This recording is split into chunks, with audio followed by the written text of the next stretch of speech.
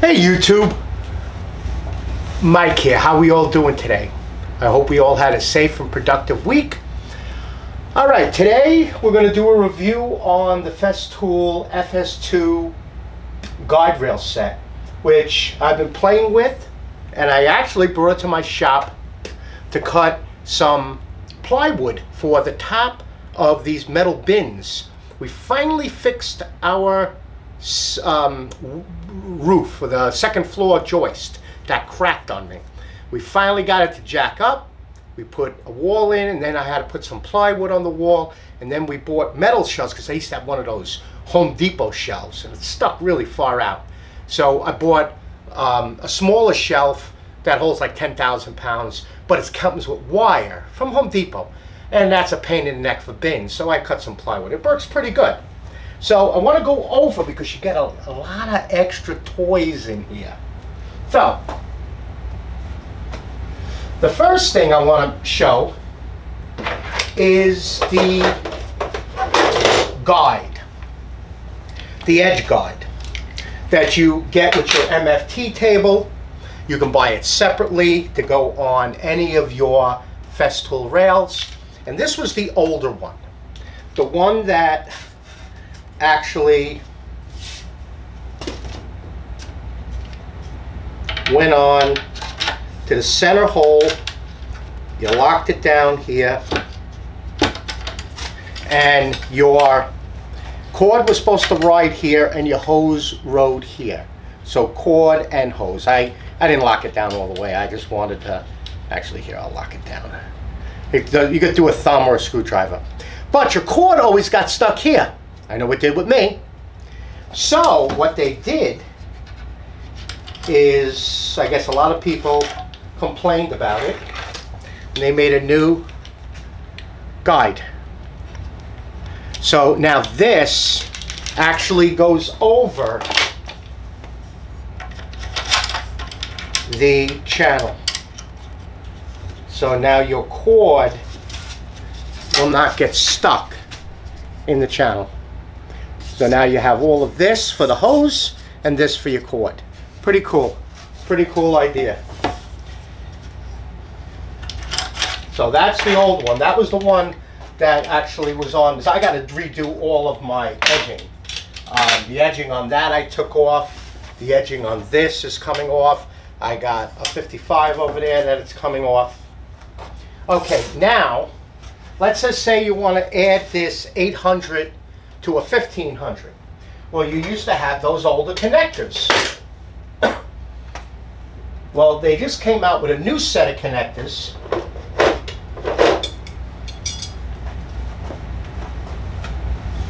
And as you can see, both of them are different, opposed to the other ones where they were the same. There's a 1 and a 2. There is actually a picture on the connector where they go. Let me find it. Laser etched in. So this one here, number 1, goes on the bottom. So this one on the bottom right here. Oh, and there's lines on them that give you the halfway point. See? There's lines on them. So I don't know if you remember with the older rail, you used to have to put them in, the connectors. You just have to put it in, and then you would line up the saw so that these two were together. Now with these grooves, these offset grooves cut in here, and when you tighten it up, it waves and it makes both rails connect perfectly. And then this just is the stabilizer.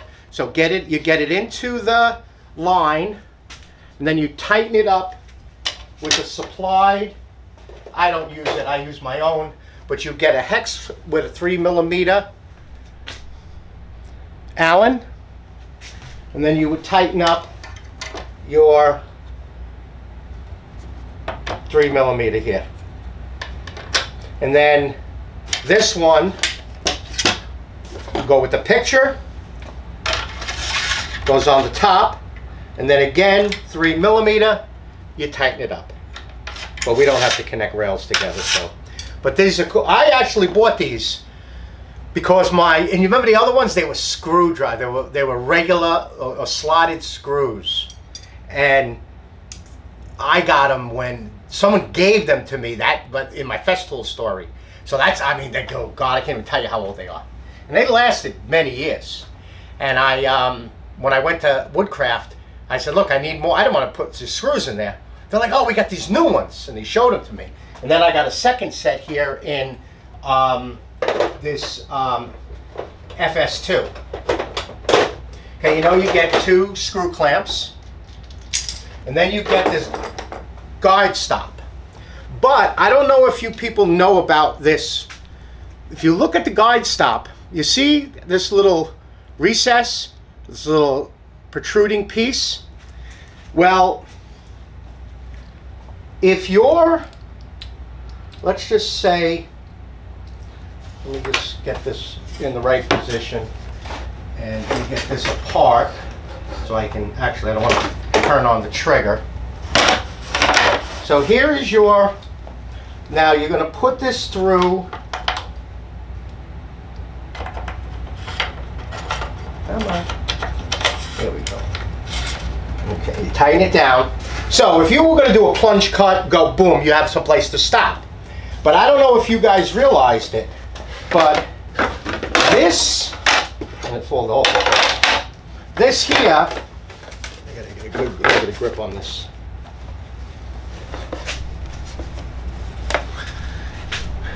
This here, I'm going to put it on my head. You see the little piece here? It locks into this. So if you're doing a horizontal cut, let's just say you're going to cut like that. You had this mounted up on the wall, and your saw is in here. Well, when you started, it could jump back as you're plunging. That is actually holding the back of the saw from coming up.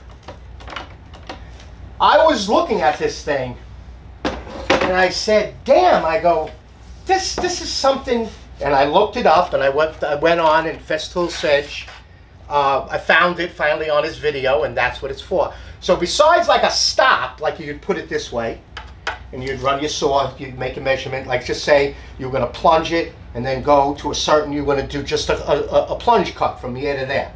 And that's a stop. But it also is to prevent the back of the saw from pulling out if you're doing a vertical cut. Just like I said, German tool manufacturers. All right, so now you got the guide ring. You got the guide. So, how it goes together. You have this little T slot right here. Then you have these clamps right here. And basically, you're going to catch it on the first rail, guide this in to the second rail. Come on.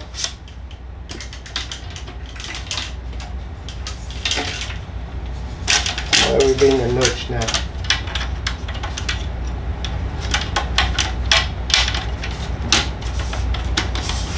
Oh, being a nudge is because I forgot to tell you to open this. Because if you don't open this, how stupid. If you don't open this, the guardrail hits this, and you're sitting there trying to push it in. So yeah, you have to open this flap up. Open this up. And then, like gentlemen, it'll slide in. Then you hook it to the first, you hook it right here to this end one. Now, there's pre-made detents, both left and right, which go from 15, 22 and a half, 30, 45, and 60 degrees. So if you loosen that, you'll have a detent at each one, including 0. Now, your clamp, you could do something really cool with this clamp. Now, of course, this is for a different table, and of course, I'm using this guide rail when you have the MFT table. That's pretty silly when you use that, but this is for demonstration purposes only. You put the clamp down here, and you see it sits into a recess. So you can actually, and I'll get this on here.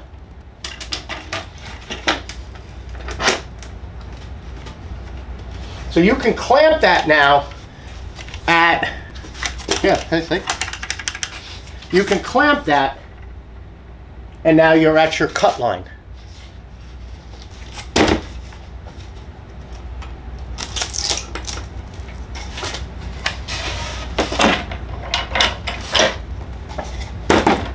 And it goes right down the rail, right into that groove there.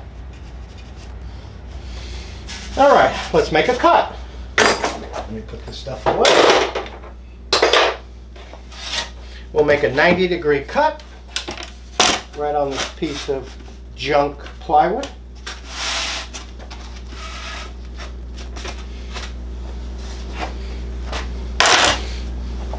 Let's play with our new, I'm too lazy to get the cordless one out. It's like sitting behind everything.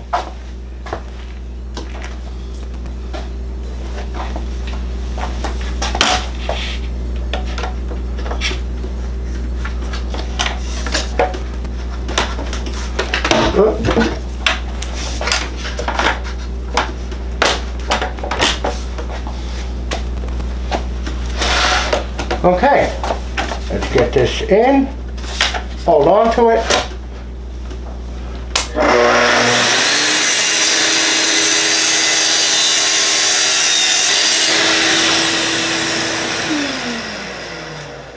There you go. Pretty crappy wood, but nice cut. Let's try 45. Boom, boom. Right, the detent.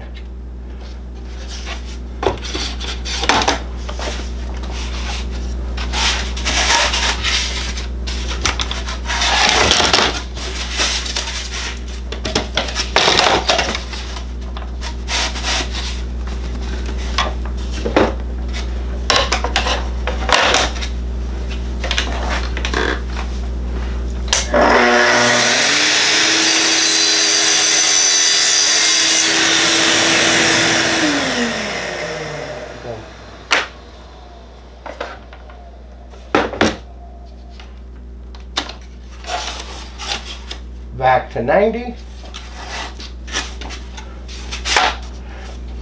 This is not fair, because the way I Velcroed my cords onto this, I just bought Velcro that ties like extension cords, and I put them on so it actually knocks this over this way.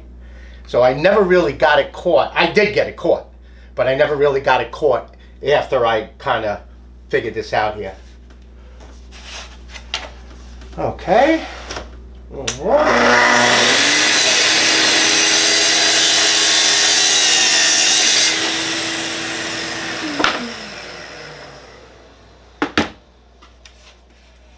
Voila. Now, I'll show you another cool thing.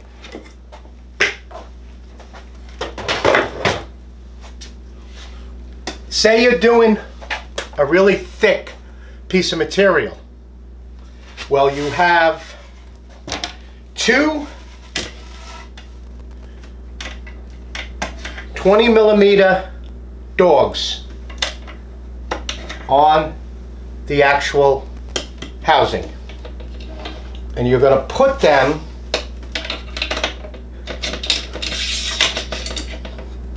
I'll show you. You see, you loosen them. They go down the first, losing the too much. And now what it does is it takes this rail being around 3/4 of an inch and makes it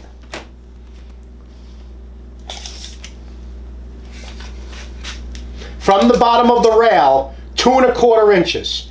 So you have a ½ inch, excuse me, less than a ½ inch, to a little bit more than 2¼ inches down.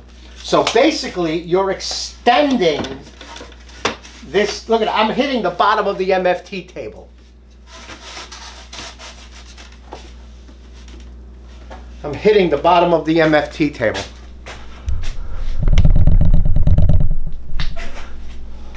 I don't know if you can see it, but you see it makes it, and you can see it on the styrofoam. See how it does it? It extends this down. Now, if you wanted to really get crazy with this thing, you could actually put it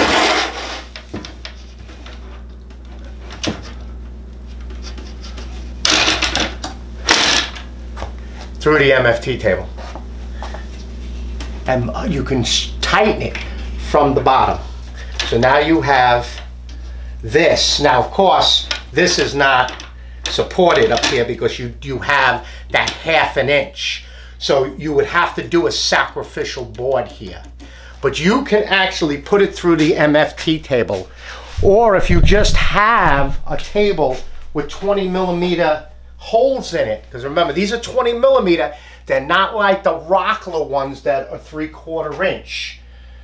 So you need something 20mm. So let's just say this is 3/4, but you know, you would have to put a sacrificial piece there, and say you wanted to do a series of 14-inch pieces. Well, you put a sacrificial piece and you just got your 14-inch pieces right there. And you can do your 45, because these are perfect in the table. They are perfect to each other. And then just loosen it.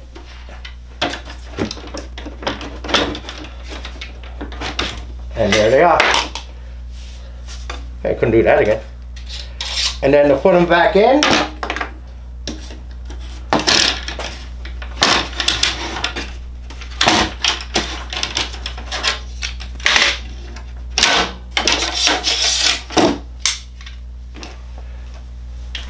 they go right back in there like that. So you're gonna just put them right back. They fall right into a groove. Boom, there you go. That's your system. Pretty cool. Nice Systainer 3. So gives you a nice new Systainer.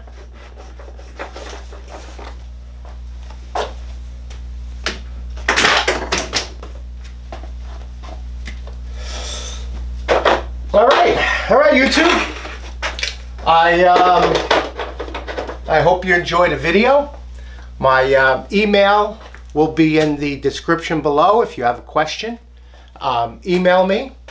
I'm going to be starting a Patreon channel just to help support the channel, just for material and stuff like that.